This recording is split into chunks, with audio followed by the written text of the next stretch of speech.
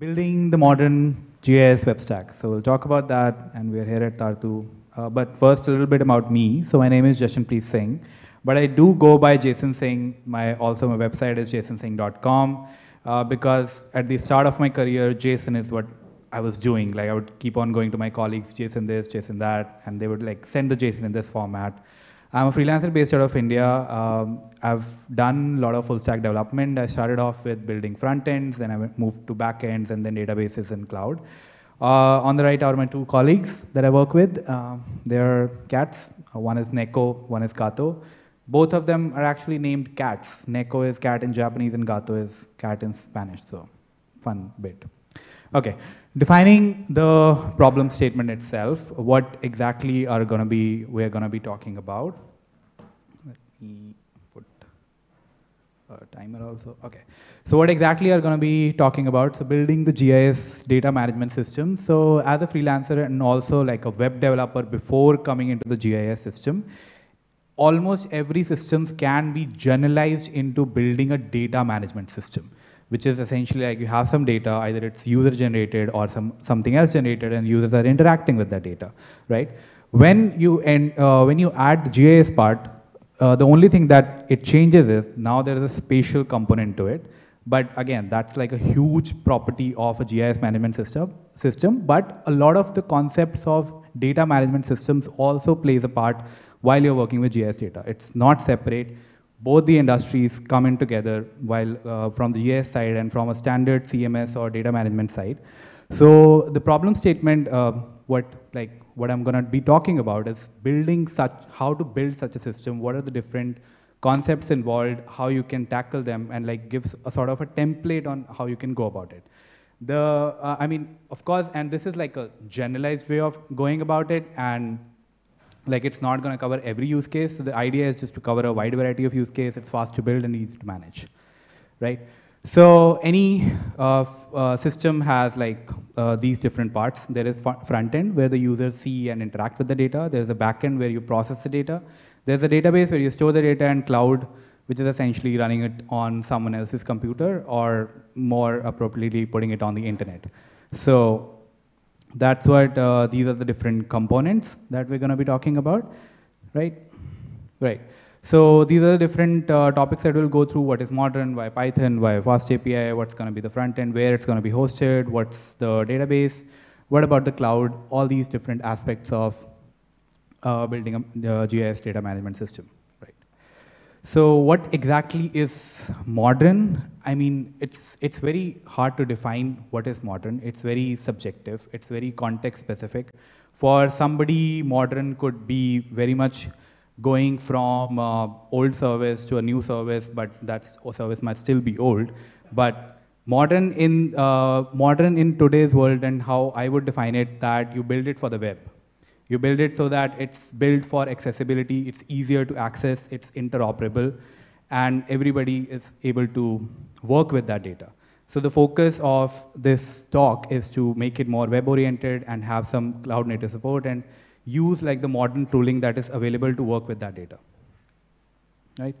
So the stack that I propose, or the stack that I've worked, that I've also gone through while working with a lot of GIS data management system, like all the different projects that came to me, this is like the most generic or the most common stack that I've worked with, and also found it to be like able to solve majority of these problems.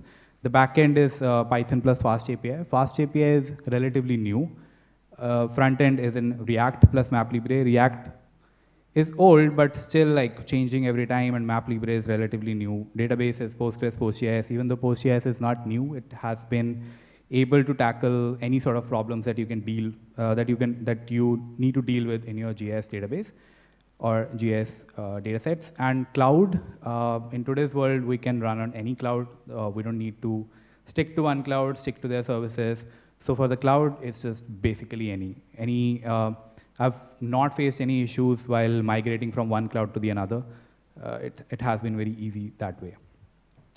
So let's talk about the front end. So for front end, a lot of, as a freelancer, I've approached by clients, and a lot of the times they are heavily focused on the front end.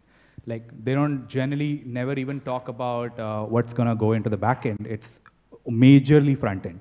Like the front end has to look good, it has to look smooth, and this also one of the first things that they talk about. Okay, we need the front end to be ready, we need the front end POC to be ready.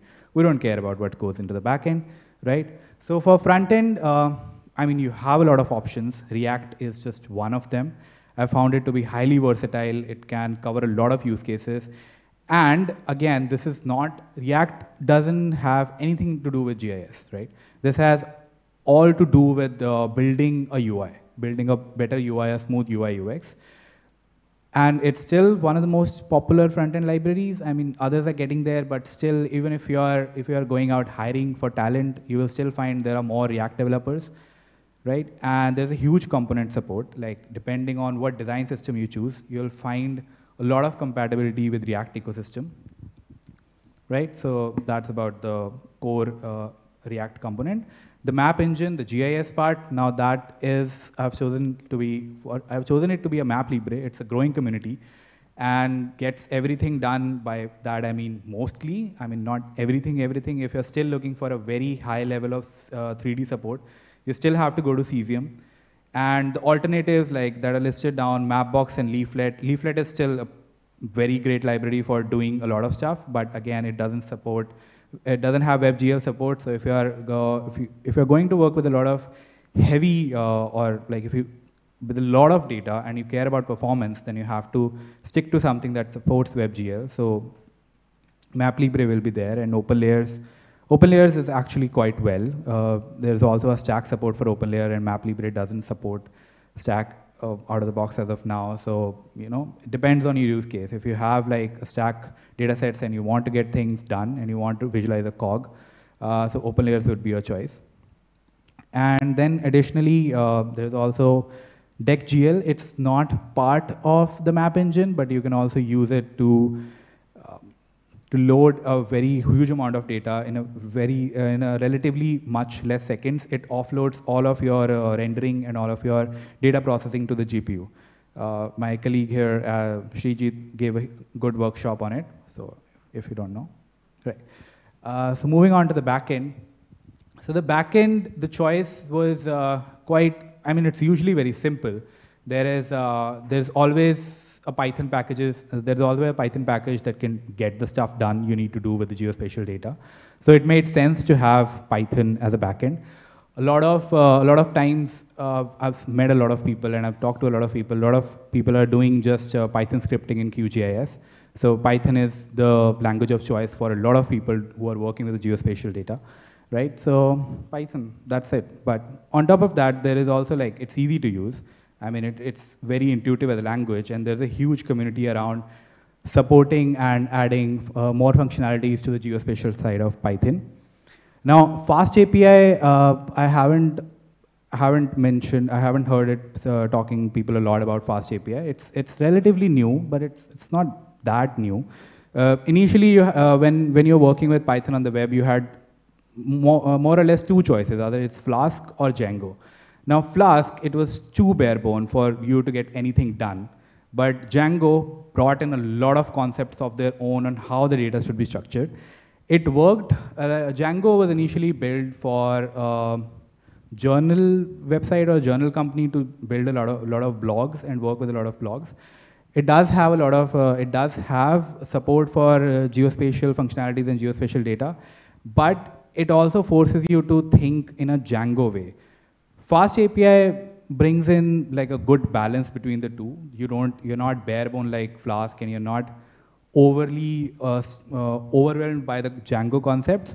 So it's something in the middle, and it really helps you get you an environment to start working on the API part, and not focus too much on the web part. Like a lot of it is handled by fastAPI, and you just focus a lot on working with your data, right? So we'll get into a little bit detail of that. And finally, the database, right? So the users can see, you have figured out how the users are going to see the data, interact with the data, where you're going to process the data. Now talk about storing the data itself. Now, PostGIS, even though nothing new, but has been able to handle almost anything and everything I've thrown at it. And it's still in active development, and the number of extensions keep on growing. I didn't even knew something like MobilityDB existed till somebody came to me with a project for building a taxi analytics app, and it just works. Like a lot of geospatial data you can do in Postgres, and you don't need anything beyond it, right? And for raster datasets, I mean, for rasters, PostGIS yeah, I mean, you can, but still, it's not very recommended way of storing your rasters and working with the rasters. So for that, object storage is still the best choice. Just put it on a bucket, S3 bucket, GCP bucket, Linode bucket. It doesn't matter. Make them cogs. And even if you have static vector files, you can use PM tiles, and you have like a built-in cloud native supports, and you don't even need a server to get the data displayed on the front end. So that's what I've been working with. And there's also like a very amazing library, Uber H3. Last FOSS4GE, I had a talk about how you can model your data in H3 indexes and use fastest spatial joins for building very high performance spatial analytics. And there's also a extension for Stack, PG Stack. So the cloud. For cloud, I mean, there is really no good or bad. It will usually, it has usually come to an organization. Some organizations have affinity for AWS, some for Azure, or some for on-prem also. It's really very open-ended. I've never seen like a for sure affinity, but but Docker makes it really easy for packaging your backend applications. If you have Docker, and in the previous talks and conversations, I've also heard a lot of people using Kubernetes for working with the geospatial applications and clusters. So Docker is just like an entry point into that whole ecosystem of cluster management and all of that. So package your application as Docker, and you'll never have to worry about which cloud you're running in. For Postgres, you can run it in a VM or just also use a Docker instance, right? And as a service, it all works, but it gets really expensive really fast with the amount of data that you have to do. And especially in context of geospatial data, the data grows pretty fast. So I've seen databases for up to 2 TB, 3 TB, 4 TB, and for storage like that, you have to pay a lot of money to your service provider. So it's better to run it in a VM or have your own cluster management. Static storage for front-end, that's just like so this is more of a concept of whether you're going to be running your front-end in a server-side components or whether you're going to be running it on the cloud. I would recommend that you run it on a client side, because anyway, you won't be able to do any of the map stuff on the server. The canvas element will still load on the client side. So a lot of the performance hit is going to be that. So there is no point of running it on the server. Just use a static storage. You will have better cache control, and the website will be quite fast. And any S3 compatible storage for your cogs and for your TIFFs and any of the raster datasets that you have. Even the pre-rendered tiles, that will work, right? But again, this is not just something that you can do. I mean, it's not the end of the world. Given all of this stack, it still doesn't make sense sometimes to not use it, and sometimes use part of the applications not built in this. I found GeoServer to be great for all your backend stuff. Like it can connect to your PostGIS, it can connect to your static server, and if you just want a data backend to just load the data and you are focused more on the front end, then you can just use GeoServer on the backend. Teria.js is kind of new. I've not heard a lot of people talking about it. It's also from the Oceania side of the world. So it's also, if you have a lot of cesium, if you have a lot of 3D data that you're working with, so Teria.js is great to begin with. Don't directly jump onto cesium. It's very difficult to work with unless until you like absolutely a lot of challenges. So Teria.js is good to work with if you have like a lot of 3D support. MapStore and Apache Sedona are still, I haven't worked with them, but I've heard like good things about like how people are using it. So these are just mentioning alternative stacks. If we have some time, I mean, enough talk, where's the code? So I've been building a GIS template as a beginner for people to, get started with the whole GIS full stack application. It's still a work in progress. I've just done bare bone front-end stuff. I'm working on the back-end, and I've listed down a couple of features. So feel free to create issues. If you can contribute, great. But if you can't, just send some feedback. That will be great. So deeper into the code, this section I put it only if I have some time left. And since we have some time left, so we're going to go over this. So deeper into the code, front end.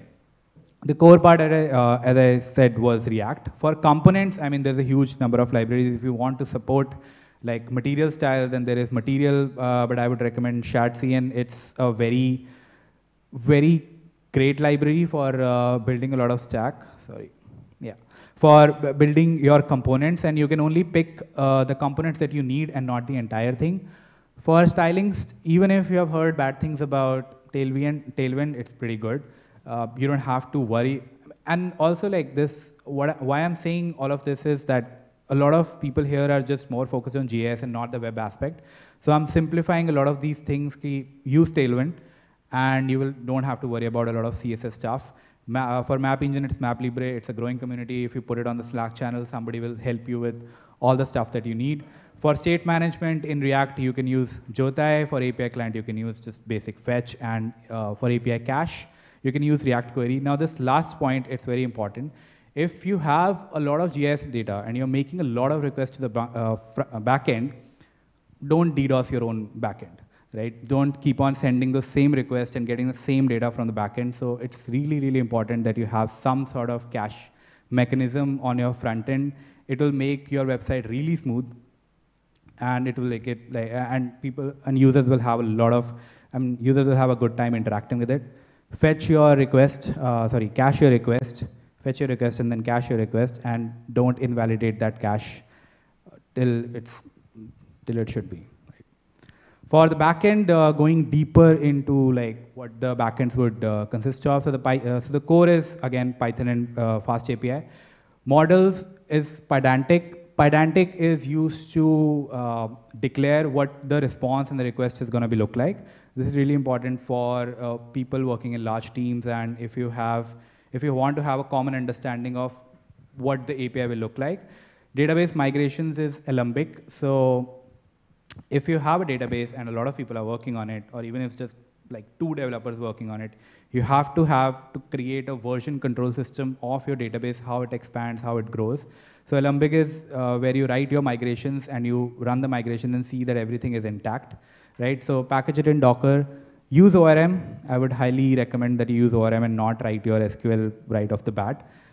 But if you're feeling risky, then sure. For GIS libraries, there is also Rasterio and GDAL. I'm sure a lot of people have used it already for their Python scripts. Deeper into the code, cloud. So similar concepts apply on the cloud itself. If you are writing your code and you're version maintaining your control, it makes sense to version control your cloud as well. So for that, one of the 2 popular tools are Terraform and Ansible. But if you are in a specific cloud, for example, AWS, then they have CloudFormation templates for working with versions of services, so you can also use that. Azure has ADMs. And on the cloud, use cogs and PM tiles as much as possible. I mean, those are great formats. Reduce your data fetches by a lot. You only get the data that you want.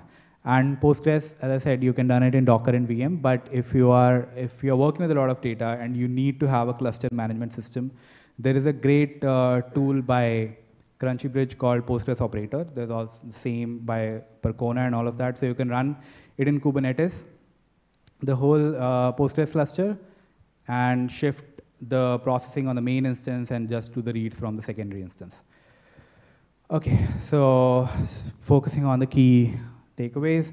There is no silver bullet. Obviously, this is just a very opinionated take on what your full stack would look like, right? But you can always bet on Python and PostGIS to handle everything that you need.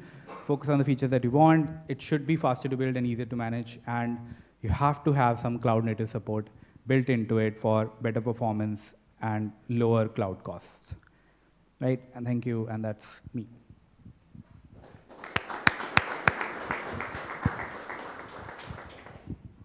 Thank you, Jason.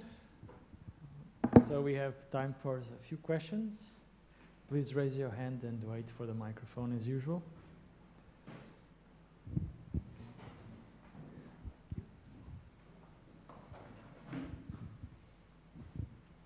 Hey, thanks for presentation. Actually, I use also this quite similar stack for my own also projects, but how you suggest the stack deals with not only rendering the data from databases, but when you need to put the data from the client side to the database, did you use some tools like, or just from the fastAPI you built like custom API to update the data from client side when they are editing data or something like that? Are you talking about like when customers build polygons and they polygons, or if your customer is loading a TIFF and then you upload that TIFF onto the server, stuff like that? Yeah. Yeah, it's currently it's very custom.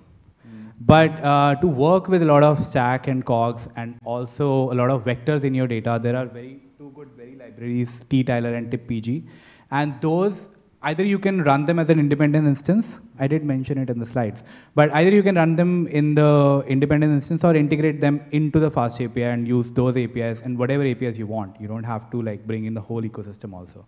Okay. So. Because I also building like custom way and always thinking about maybe I'm wrong. No, doing you know, this. maybe you should follow the T-Tyler and TipG example. Look at their code and maybe build a library for fastAPI that people can directly integrate into loading the geospatial data. So that would be a great way to give back to the community. Yeah. Hi. You said that cesium was a tough thing to start with. And I was wondering, does Maplibre have any 3D capability or just some primitive stuff? Or? Some 3D. They, to phrase a Maplibre, they call it 2.5D. You have the hillshade and terrain stuff. So you can visualize some of it. But if you're working with a lot of 3D data, like buildings data, like LOD 1, 2, level 3, like up to 4, you won't be able to do that in Maplibre. And Maplibre community is also looking for people to build that support. So if you're really interested, you can go and create a PR and have that merged. Thank you.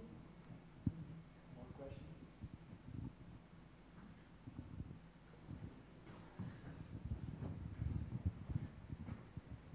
Yeah. What map engines do you suggest for 3D? Cesium. Only? Yeah, I mean, there is really no better alternatives. The library that I mentioned, Teria.js, so it abstracts a lot of the cesium stuff for you so that you don't have to directly integrate, you don't have to directly work with cesium, and you can do a lot of that stuff. But really, yeah, cesium is the only way. Unfortunately. More questions?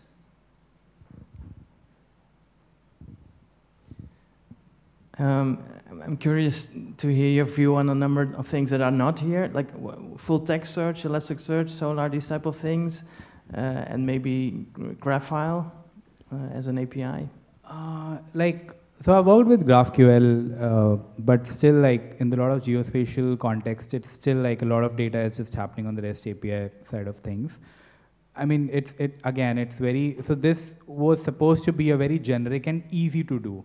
If I introduce your GraphQL concept, then you have to understand what GraphQL is.